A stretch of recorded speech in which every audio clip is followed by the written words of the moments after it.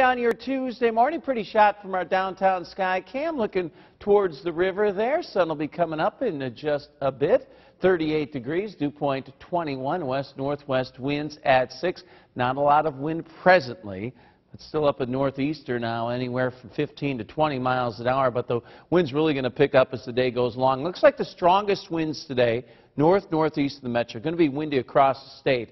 But to the north and northeast, there is a wind advisory from noon through 6 p.m. and includes Story County over in Tama County and areas up to the north. Kasuth County also included in this. So a wind advisory northeast for those gusts around 45 miles an hour. Yesterday we had a gust in the metro 43, out of town gust near 50 miles an hour. Just a few clouds northeast and southwest. A little light snow up in Wisconsin, wrapping around an area of low pressure. And then a weak disturbance dropping through the Dakotas, bringing some light snow there. This will arrive here later today towards the evening, and I can't rule out a few light evening showers, so keep that in mind.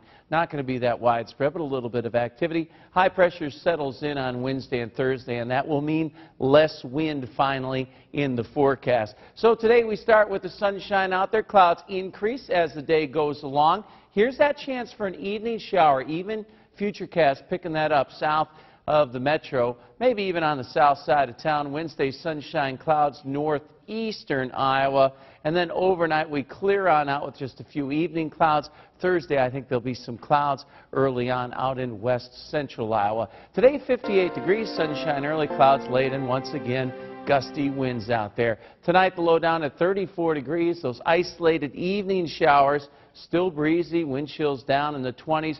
Wednesday, sunshine, 55. Now, lighter winds on a Thursday morning. I think a little better chance of starting to see some frost out there because of less wind. So something we'll need to talk about as the week goes along. Friday, 59. The rain chance late Friday night into Saturday morning. And then 60s on the way Sunday into early next week. Well, kind of in a pattern. A cool, windy pattern, but better days ahead next week, we'll say. All right, thanks, Curtis. All right.